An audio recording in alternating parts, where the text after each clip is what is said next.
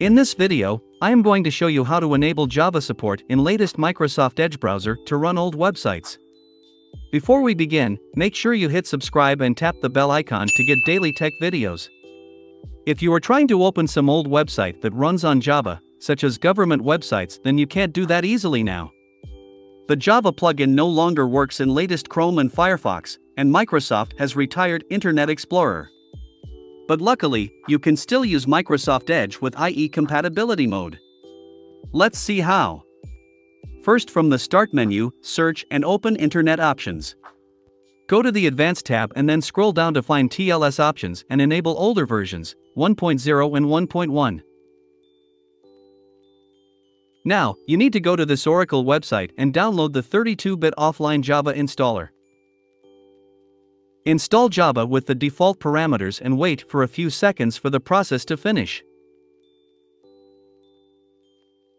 Once the installation has been completed, open Microsoft Edge and then paste the URL of the website you want to open. Good chances are the website will not work. You now need to right-click on the current tab and choose the Reload tab in Internet Explorer mode. Wait for a few seconds, the website will now load in compatibility mode. First time, it will ask you to enable the Java plugin, so allow it. And this is it.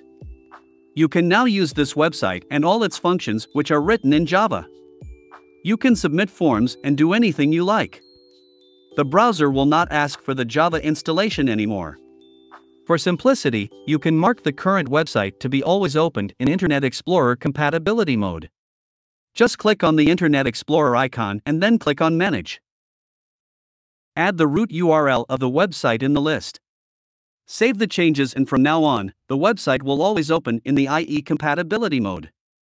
This way, you can now easily get Java support in a modern browser, that is Microsoft Edge.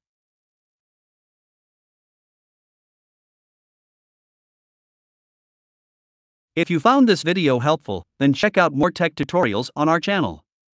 Thanks for watching.